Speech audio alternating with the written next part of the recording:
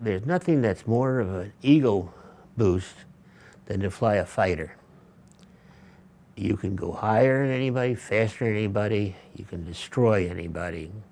So you really thought you were invincible. And they drummed that into your head. And going into a target or coming aboard ship, nothing was ever going to happen to you. Some of the targets, the Japanese would fire different colored anti-aircraft shells so they could tell what altitude their fire was hitting. And you'd sit around, you'd look at it, you'd admire it. It was pretty.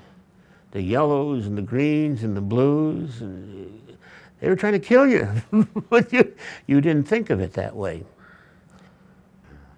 You got to be a little crazy to be a fighter pilot. You're not normal. You're stupid and crazy, both. Otherwise, you wouldn't be doing it. Everybody was very close. We're all quite close, good friends.